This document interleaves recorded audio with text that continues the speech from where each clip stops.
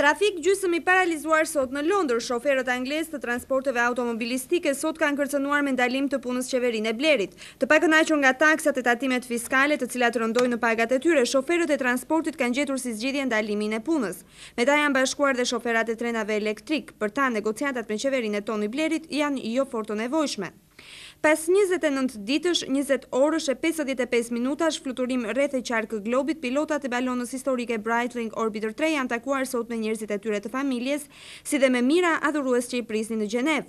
Për ne ishte sukses tanë tre protagonistët. Në ajër para syve tanë dolën shumë ëndra të cilat në tokë ishin jo të realizueshme. Por na mori malli dhe për tokën, kanë deklaruar tre njerëzit të cilët e arritën rrotullimin e plot rreth globit me balon.